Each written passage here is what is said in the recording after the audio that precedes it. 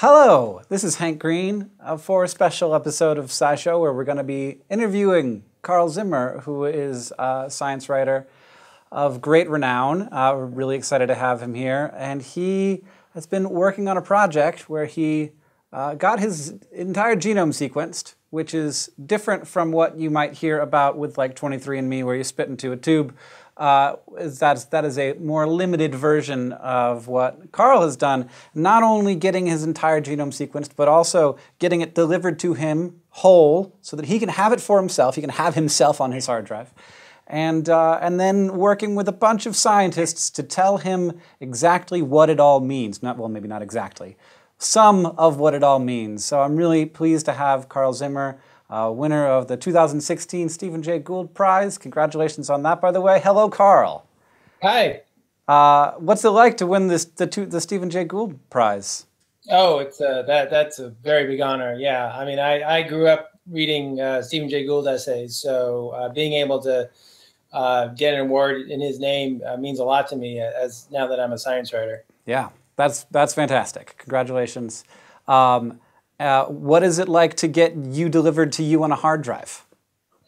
It's pretty disconcerting. I mean, I literally have this thing on my desk. Just that's it. I mean, that is my genome, and it showed up one day and plugged it into my computer, and we were off to the races. So it's. I mean, they delivered it to you on like a monogrammed, embossed hard drive. That's a beautiful thing. That it should have had your name on it. Yeah, it should have. But I stuck my name on it with a little label. I don't know if you can see it. And yeah. Anyway, the reason they have to do this is it's like 70 gigabytes of data. So they couldn't just send me an email or something like that. Is a genome about 70 gigabytes, or does that include some extra information? Yeah, so this is actually a lot more than the genome sequence itself. That's because the way that a company like Illumina, which sequenced my DNA, the way they get at your genome is they actually make lots of copies of fragments of your DNA. So, 30 times over, really. And then what you can then do with all those fragments is you can kind of stack them up and try to figure out, from that, what at each point your genome is. So your genome is only 3.5 billion base pairs, which you could fit on a much smaller file if you wanted. So this is really just the raw. They got you everything. And the reason they do that fragmentation is just so that they can do the smaller snippets faster? Yeah, I mean, this particular way of doing DNA it's kind of like parallel processing. You take billions of little fragments, each 300 bases long, and you can read each one all at the same time on a little slide. And so you can get it done pretty quickly. You may make some mistakes along the way, but because you're making so many copies, there's sort of an error correction built into it. There are a lot of new methods coming online that try to read in longer fragments, and those may be more accurate. They may be able to read things that Illumina can't, but it's a work in progress. Yeah, I mean, it's remarkable that it's accessible at all. I mean, we're talking, how long ago was it that it cost? That like the first human genome was sequenced and it was in the billions of dollars. That's right. Yeah. So once upon a time, there was just one human genome, and it took hundreds of people many years to read it. And it wasn't even a very good version. There were a lot of errors in it. And it cost maybe around $3 billion. Then a few years later, in the early 2000s, Craig Venter got his own genome sequenced, and I believe that was in the neighborhood of $100 million, which is, that's down a lot, but that's still a little steep. But now we're down to the few thousands of dollars. In some cases, maybe just $1,000. Some companies are saying.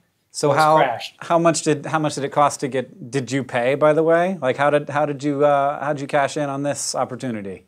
So the way that this came about was that this company Illumina runs meetings called Understanding Your Genome, which are really sort of scientific conferences, but people who go to the meetings, if they want to pay extra, can get their genome sequence. So I went to my editors at Stat and said, okay, here's an expense I'd like to file. You know, roughly $3,000. I'll get my genome sequence and I'll write the hell out of it, and it'll be worth your while, I promise. But the thing was that, you know, what I knew was that I was going to have to pay a little bit extra, not just to get it sequenced, but to then actually have them convert it onto a hard drive and send that to me. And that was like an extra step, and actually not a step that is very easy at all to get done. So I don't know how many people can kind of wave around their genome on a hard drive. It definitely took me a lot of shenanigans to get it. So, and then of course it's not just getting the genome. It's just a bunch of letters and numbers, I imagine, that don't mean a lot just to look at least at first. How did you go about getting help deciphering what is going on inside of you? Yeah, I mean, the fact is that like if I unlock that disk, and if I, you know, look at the raw data with, you know, some browser tools, really it's like a horrible spreadsheet. I mean, it's just, you know, you have like a 300 letter long piece of gibberish, and then a little note about where Illumina thinks it is in my genome, and then the next one, and the next one, the next one, for like over 1 billion lines. So, yeah, I mean, that's not really going to say much to me. So I started getting in touch with scientists and saying, you know, I'm working on this project, and I'd like to write about what it's like to study genomes and what you can learn from genomes by having you help me understand mine. And so I went to places like the Broad Institute or Yale or Cornell Weill Medical, and people would just show me what they do. They say, okay, like, let's take your data. Here's what we do first. You know, first we're going to, like, you know, use our own methods to figure out where in the genome all these fragments belong. Then we're going to look for special kinds of mistakes. Then we're going to, you know, because the problem is that, you know, we're all a little bit different. And so, you know, if you come across a particular fragment, like, that, you don't necessarily know where it belongs in your genome. So they use all sorts of really clever, almost cryptological techniques to figure this all out. And only then can they actually analyze it. So it's an amazing process. And first question here. Give a guess. So it's $3,000-ish, $3,600 to get your genome sequenced. But give a guess to if you had to have paid all of the scientists, all of the people who put time into this, their market rate, the billable hours that went into this project. How much do you think this level of analysis would cost if it was just a rich person trying to learn everything about their genome?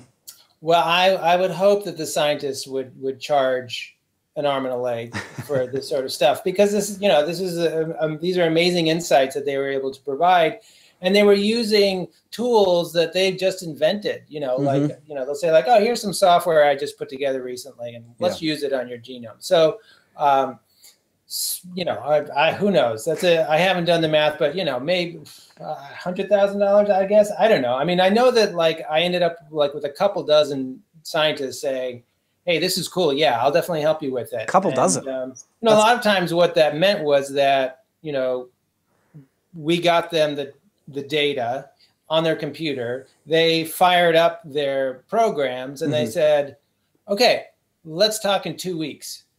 Because their computer was just going to grind away at it for 2 weeks. Yeah. You know, and then they could say like, aha, here is your list of Neanderthal genes, or aha, here is the list of pieces of DNA that are duplicated in your genome, or aha, here are the like 50 genes that in your genome that are broken, you know, that just don't work. It takes a long time to grind through all that data. What are the weird, fascinating things you found out about yourself? One thing that's interesting is that we're always really nervous about genome sequencing. It's supposed to be this great, horrible terror, you know, because we're going to find out something awful. And I'm not denying that there, you know, people can have some pretty scary mutations. There's no doubt about it. But it's easy to forget that a lot of the most high-profile mutations are diseases like Huntington's disease are not that common. And so chances are, if you go in and ask to find out if you have, say, Huntington's disease, you will not have Huntington's disease. That's just the nature of the beast. So on the other hand, you may actually find that you have a mutation that actually protects you from diseases. And this is actually a new area of research where scientists are trying to find examples of mutations that actually are, good for you. And so, we don't necessarily all have them, but I turned out to have one, and that was really interesting. I have a mutation on a gene for a protein that sits on immune cells, and it actually makes me much less likely to get Crohn's disease or certain other autoimmune disorders. And so, it was interesting to sort of learn about, well, how does that work? And so it turns out that this mutation means that I sort of dial down my immune system so that I don't get into kind of runaway feedback loops and get a lot of inflammation. And little did I know that, this had all been worked out a few years ago. And then some drug companies took that basic biology and turned it into a drug for conditions like psoriasis, and which are now just coming out on the market and are making lots of money. I didn't get any of that money, but that's okay. I didn't even know I had this protection until last month, basically. That's great. So those sorts of unexpected surprises come up left and right. So what's the difference between, like, if I was going to pay to get my genome, to get a little bit of information about my genome with 23andMe versus what you did? This is a very different process, but can you talk a little bit about that? Sure, yeah. So 23andMe, what they will do is they will take your spit that they get in the mail, and they will pull out the DNA, and then they will actually just put together a file for you with information about certain genetic markers. So in other words, they'll kind of take a sort of a survey across your genome. They're not going to give you your whole genome, but they can zero in on, say, 1 million different locations and say, okay, you have this particular letter in your genome here. And so, the human genome, each of our genomes is over 3 billion base pairs long. This is, I think they're up to 1 million or so of these markers. So you're talking about, a fraction of 0.1% of the genome is what you're getting from 23andMe. You can still learn a whole lot from that. You can learn about, potentially if you're a carrier for certain diseases. You can use some of that variation to get an idea about your ancestry. There's a lot that you can do with that, and I don't mean to diminish that at all. The thing is, though, that there's literally hundreds or thousands of times more information if you get your whole genome sequenced. And that's a totally different process, and the way you handle that data is a totally different process. And so then you can address big questions that you can't if you just get a 23andMe thing done. You can see, do you have gigantic chunks of DNA missing from your genome? Yeah. 23andMe won't be able to tell you that. So is this something that is happening more? I mean, obviously it's something that's happening more. Why are people, what are the circumstances under which people are getting their whole genome sequenced right now? So most of the time people are getting whole genome sequencing just purely for research. Do they just reach out to a bunch of people and they're like, we want to pull from a bunch of different populations? Or is it people who have specific diseases, or people who ask to be a part of a process? Or there are a lot of programs going on right now where people are basically donating their DNA to scientific research.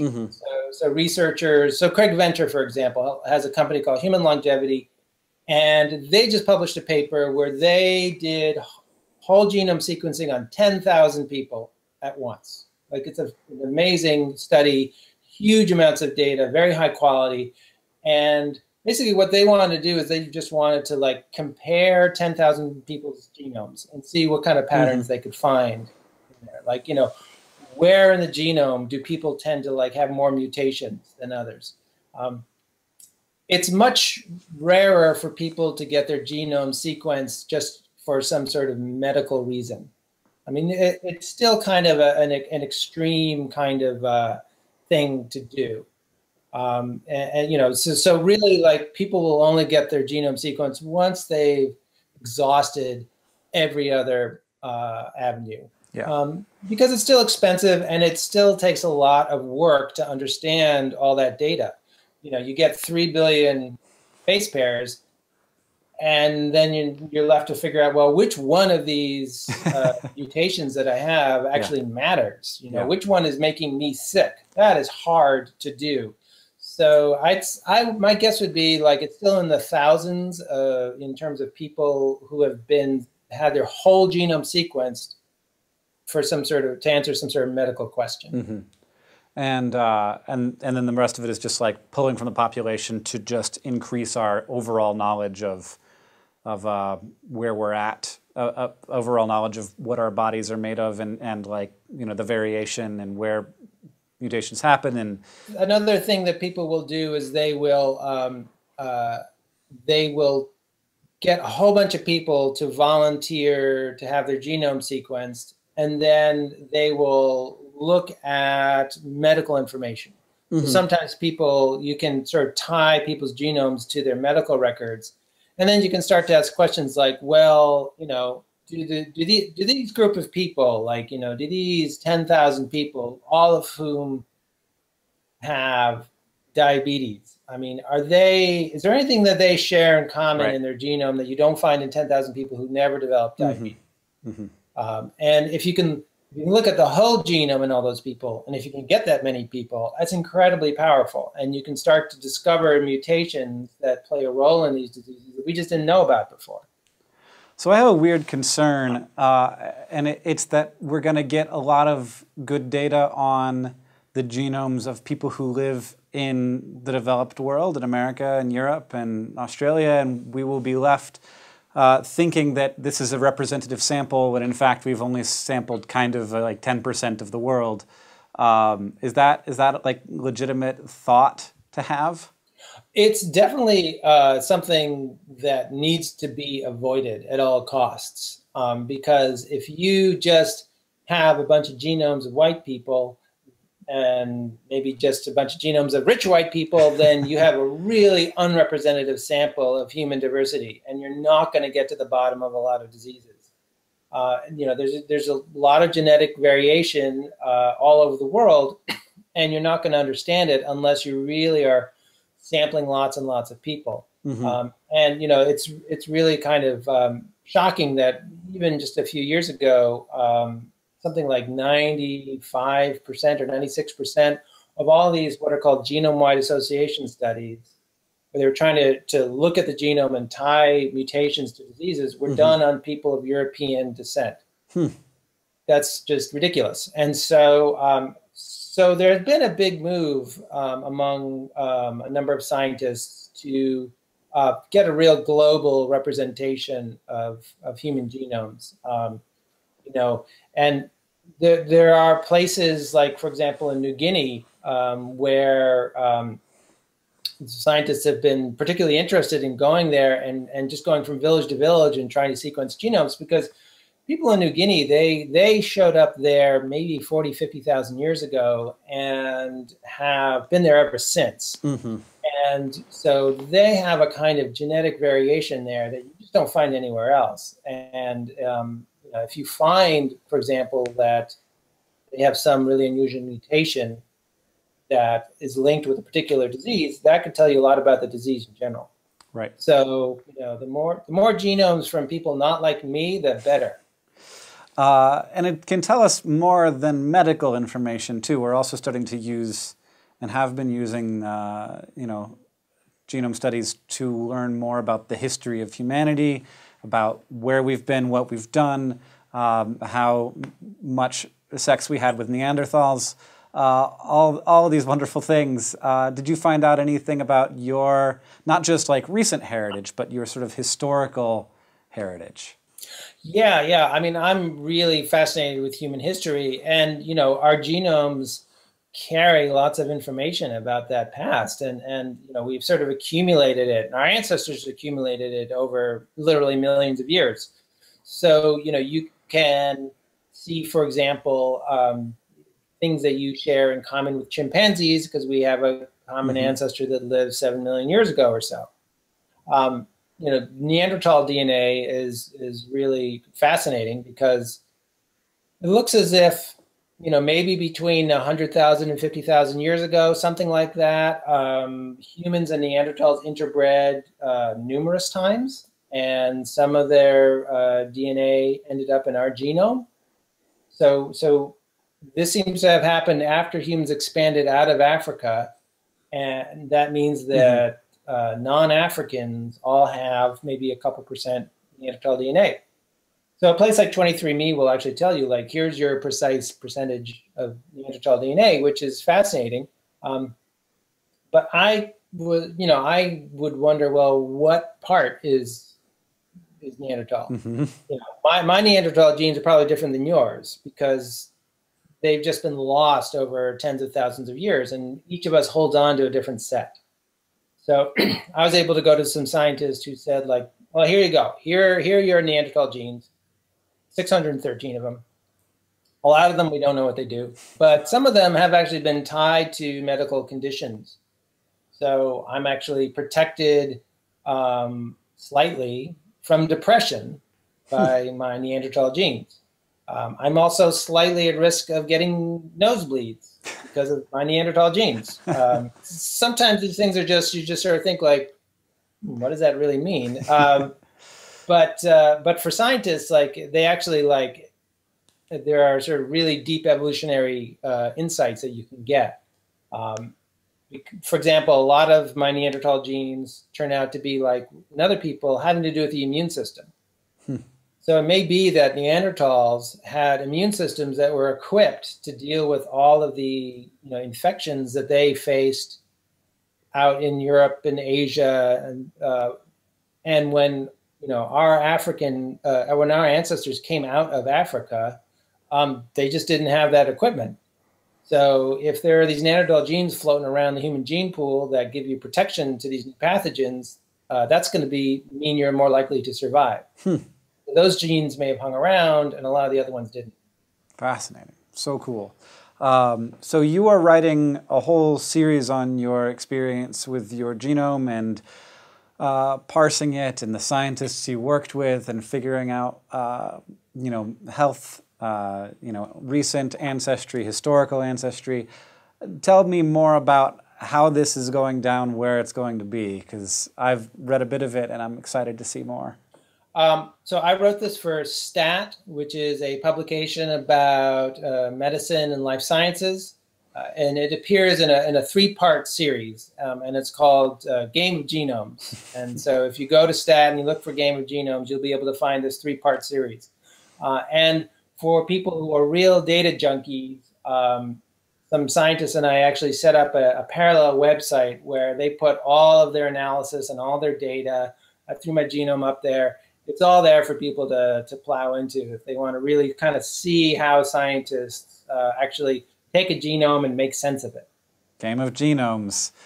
Thank you so much, Carl Zimmer, for joining us here on SciShow. It's a fascinating conversation. And great work. Really cool. And I'm glad that you are not dying of any horrible genetic diseases. Not yet. All right. Thank you. Thanks a lot. Thanks for having me. Yeah. Today, we have the new host of Crash Course Physics, Dr. Shini Samara. Hi. I'm so excited to have you here. So nice to be on these couches. Do you like this couch? Very comfortable.